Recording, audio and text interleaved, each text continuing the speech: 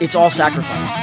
It's sacrifice. You know, like for instance, you know, I'm a 6 or 7 year old kid, I'm playing, and if I look out my window and I see a couple of my buddies out in the street, maybe they're playing hockey in the street, and I'm like, man, I want to go out there and join them, yeah, but I'm like, yeah, but I really want to be the next Gary Moore or Eric Clapton. Like, there was always that thing for me of like the want versus the need of like, yeah, I want to go out there and play with my friends, but I need to be a musician. I need, you know what I mean? So that always was stronger for me. That always outweighed any other activity that would take away my time. Because I don't have a normal life, far from it. I've been doing this for 25 years. I've never met a normal, extremely talented musician.